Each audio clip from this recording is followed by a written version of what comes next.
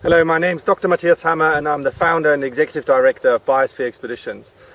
As you can see, I'm in the desert and I'm in the Emirates in the Dubai Desert Conservation Reserve, where we're setting up the latest addition to our portfolio, which will be a desert expedition with the Dubai Desert Conservation Reserve.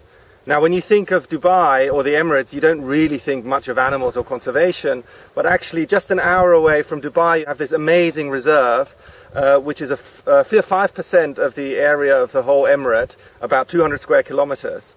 And it's like it used to be in Arabia. So there's a fence around it, and inside you have Arabian oryx, sand gazelles, Gordon's wildcat, amazing bird life. And those first three species are actually what we're concentrating on here. And it reminds me a lot of Africa. So if you drive through the reserve here, through the dunes, you see Arabian oryx, you see the sand gazelles, which are quite close to what you'd see in Africa, the springboks.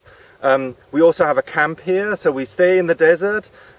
We have showers and toilets at the camp, I hasten to add. And then what we do during the day is we go out and we work, for example, on the Arabian oryx.